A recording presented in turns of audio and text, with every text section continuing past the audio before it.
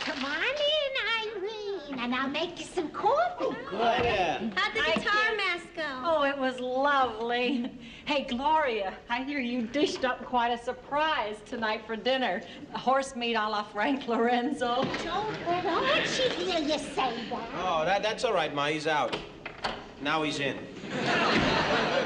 Hello, Archie. Don't give me none of that hello, Archie, and the smiles all over your face. I know where you've been tonight. You've been over to St. Mary's. Oh, yeah, and it was a beautiful service. I came out of the church feeling like a new woman.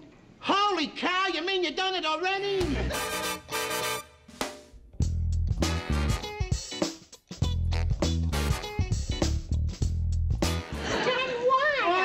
Gee, look at you. You wouldn't even know what you done if you done it. Did you get down on your knees and kiss anybody's ring tonight?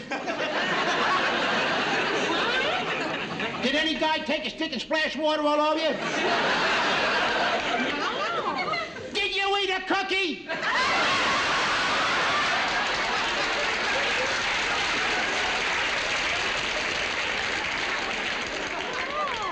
All I had all evening was ice cream. What, are they using that now?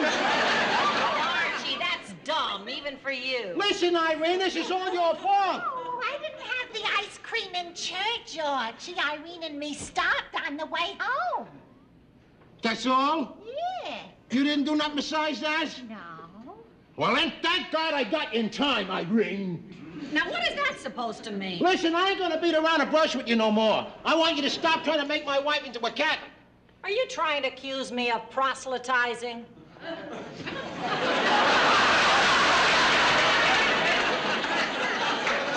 What? No.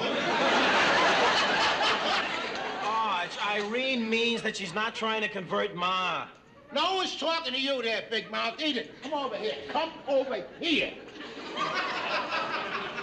Now, I got one word to say to you, and one word only.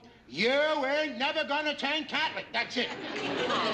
Archie, you know I would never do that.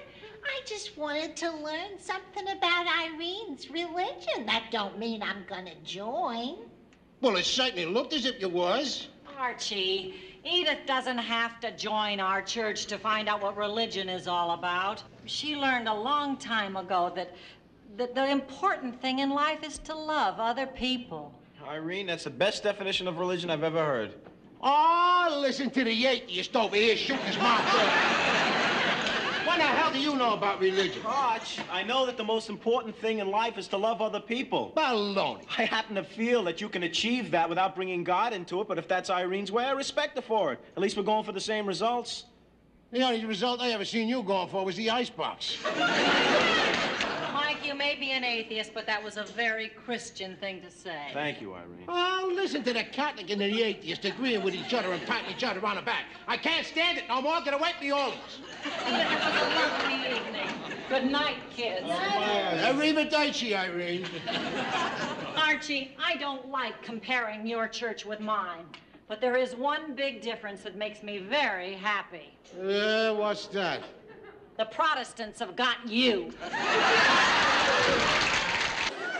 Look, Walter, when you first started going to church out of the blue 6 weeks ago, I did not say a word.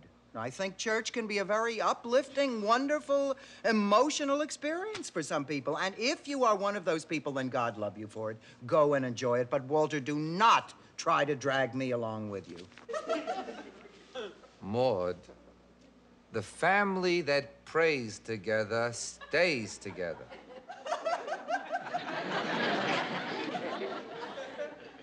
That's beautiful, Walter. You know, it constantly amazes me how at any given moment you can reach into your golden bag of wisdom and come up with one clinker after another. Maude. And besides, that's not true. My first husband and I prayed together all the time. What for? A divorce.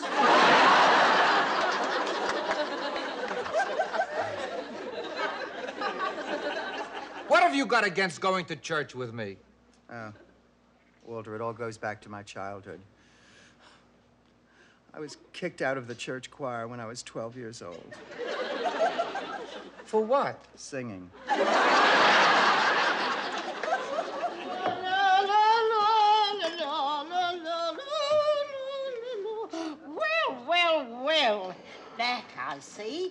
Now, tell me, how was church? Was Mrs. Pearson wearing her new mink coat? Oh, I didn't see her.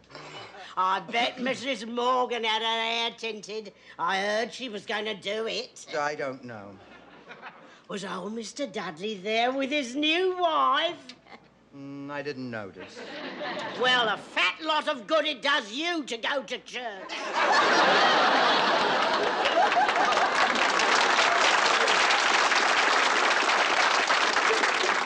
You see, Walter, that's what church is. The National Enquirer with candles. Not to everybody, Maude. A lot of people go to church for very good reasons. Granted, Walter. And what are your very good reasons? Why, at age 52, are you suddenly so interested in religion? Because it makes me feel good. It makes me feel peaceful. It's like... Remember Gary Cooper in the movie Sergeant York? You're reaching into your golden bag again, I ask you a question. Remember Gary Cooper as Sergeant York? Yep. Are you making fun of me? Nope. Then you'll listen. Yep. Sergeant York, the biggest hero of the First World War, was a real heller. He drank, cursed, fought. And then one day, all of a sudden, in a moment of divine inspiration, he found religion and changed. And that, in a way, is how it happened to me. Well, listen, Sarge, if you're going out to capture 500 Germans, would you bring me back a dozen knockwurst and a loaf of pumpernickel?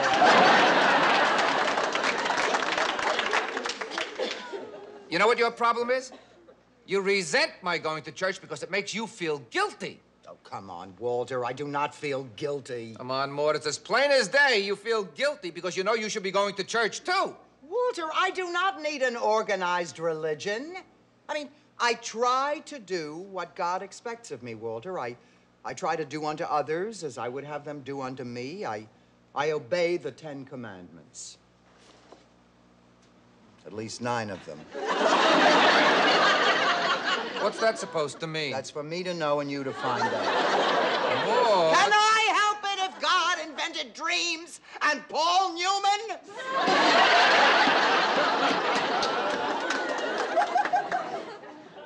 No, Walter, come on. As long as I lead my life the way I think I should, as long as I try to be a decent human being, I see no reason to pray in a building. And, honey, if I went to church just to please you, I would feel like a hypocrite. Hey, JJ, you should introduce him to the exhibit. No way. Now, Sweet Daddy Williams here is one of a kind. Just a few finishing touches, and he gonna be ready for Black History. Sure is a shame to keep this in the closet. Hey, since both are just symbols of Jesus, a black family should have a black symbol. If Mama sees that there, she gonna kill you. Jesus may have your soul, but Mama gonna have your behind.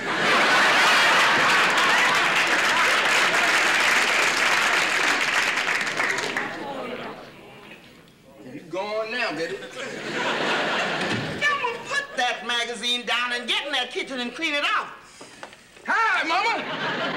How's things down in the laundry room? Well, I had a chat with Princess Grace and Elizabeth Taylor. The princess was rinsing her husband's shorts, and Liz was waiting for her diamonds to dry. Now, move out of my way. I got work to do. But, Mama, what about the... Honey, why do you keep jumping up in my face? I know what you look like. Now, move.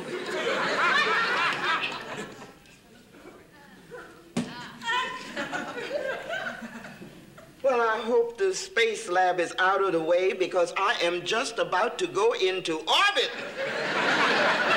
I don't have to ask who hung this here, Michael Evans, but before I hang you in its place, why? Mama, it's just a symbol of Jesus.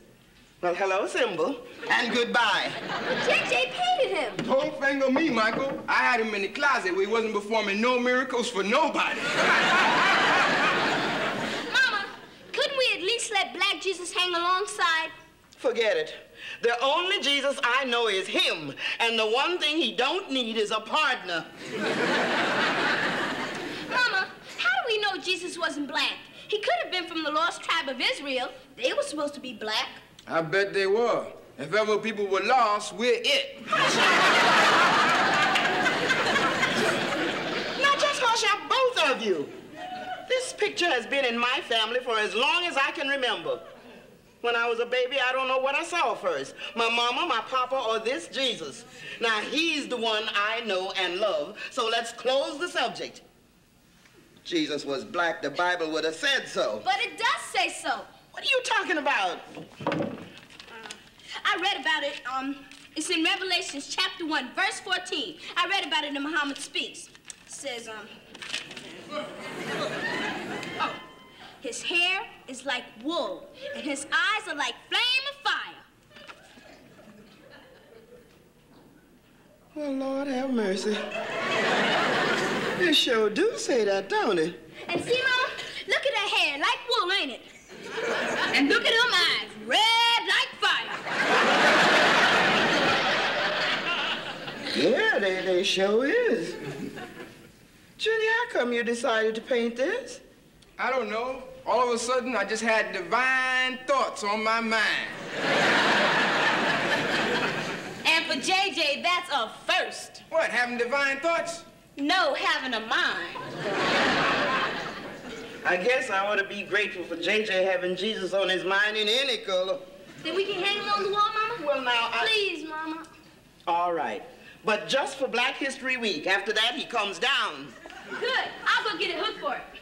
Now, this little quotation fits certain people sitting at this table here tonight. Romans 14, 2:23.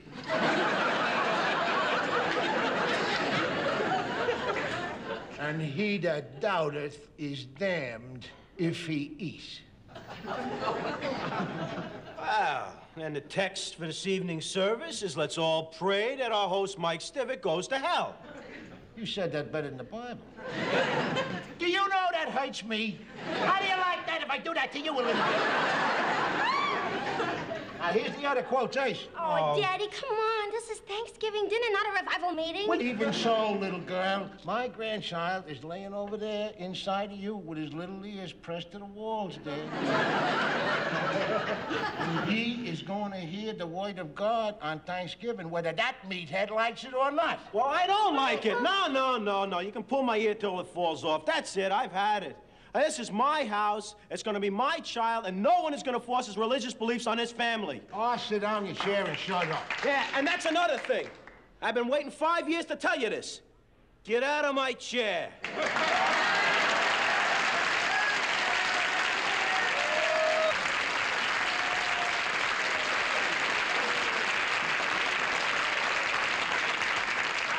Get out of your chair, I'll get out of your house. Good. Goodbye. You know what? So long. Get out of here. I don't have to stay here. Daddy, please. Stay. Come on. Please sit down. Well, where am I supposed to sit now? Well, you can sit next to me, your little sweetheart. Now, there. See? I've never sat at this end of the table my whole life. You like it? Stupidest thing I ever seen. A grown man hogging one chair for himself. Just we don't want you forcing religion on us tonight. Listen, nobody is forcing religion on you. We're all just calmly trying to talk a little sense into this guy here. Wait a second. We? Who's we? All of us for God-fear is here except in you. We don't agree that a child should be born with no religion. Well, why don't we just take a little vote on that? I say that a parent has the right to raise his child any way he pleases. And if we want to raise our child to believe whatever he wants to believe, that's our business. Now, who's with me on that? Nobody's with you. Everybody's ashamed of you. Who's with me on that? Let me see some hands.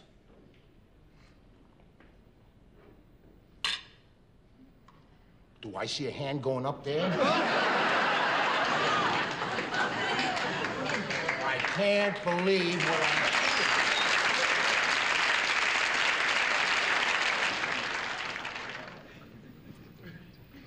Okay. Do whatever you want. Want to raise him an atheist? Go ahead. Raise him a Lutheran if you want. Raise him a Norman with 7 wives. A holy roller, a Seventh-day adventurer. Anything you want. I don't give a damn, because I'm getting the hell out of here. And I'm going out that way. I wouldn't be seen leaving the front door of this den of inquisitory. No,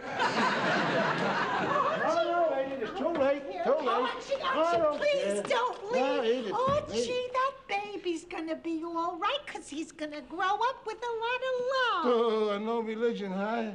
We don't know that. Mike just said they was gonna let him make up his own mind, and whatever he decides, he's still gonna be one of God's children. Archie, it ain't in our hands.